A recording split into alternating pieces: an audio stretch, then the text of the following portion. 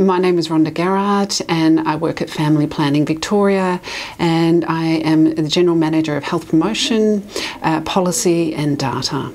And one of the best and most compelling reasons for the council and organisations like us to have inclusive policies is because it makes really sound financial sense. That providing targeted, effective, early prevention interventions has enormous cost savings down the track. So that if we understand who our audience is, who our customers are, who our community is, if we really understand what their needs are, and if we can develop effective ways of engaging with them, then the costs to the council, the costs to the community, and the benefits for all of the community are very, very strong. We know that groups that are disengaged, and we know that the costs of disengagement are really, really strong.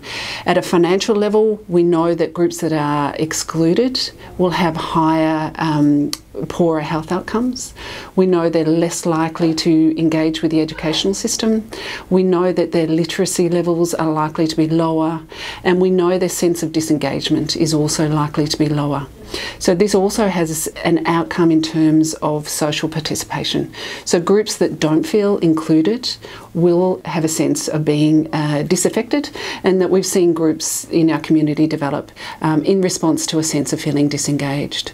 So for many, many good reasons, it is vital that organisations like the council, health organisations like us, organisations across the board have really effective inclusive policies and have really effective strategies to engage with all of the diverse groups within their communities. One of the key areas that's really, really important to engage with communities is in the early life stage. So we know that the first 1,000 days of a child's life are critical to how the rest of that person's life will go.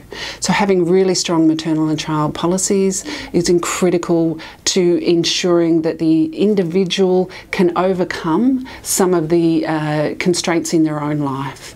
Good, strong health, education and social policies directed at that child can often overcome some of the environmental barriers that they may be facing. And the council is well placed, and the service providers are really well placed to be able to affect that change for that individual's life. One of the things that we do at Family Planning is try and identify who are the people we're not reaching. By their nature, marginalised groups will not present and will not engage with organisations. So it's really imperative that organisations have proactive policies to go out into the community, to engage with communities, to speak to them, to understand their needs, and to design programs that work for them at the design phase. What a lot of organisations do is develop programs for the general community, and as an afterthought design programs for the marginalised. This never works, and often the resources run out or the expertise is not there. So we need to change our focus, and when we're designing any program, we need to understand the diverse needs of the whole of the population, and we can only do that by effectively engaging with them.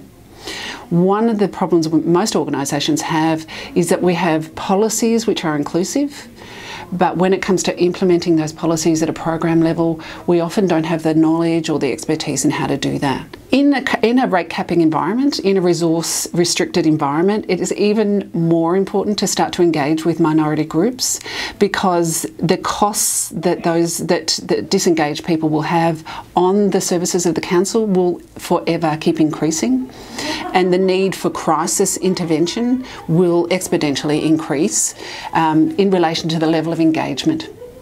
So the less we are engaged with these groups, the more services are engaged in crisis management. And this is an enormous cost burden on any organisation. My point is that early engagement and effective engagement with minority and diverse groups will have resource-saving impacts at the end of the spectrum, where we're spending less resources on crisis management, and that these communities are more empowered to be making effective changes within them, which will have benefits to that community and to the wider community.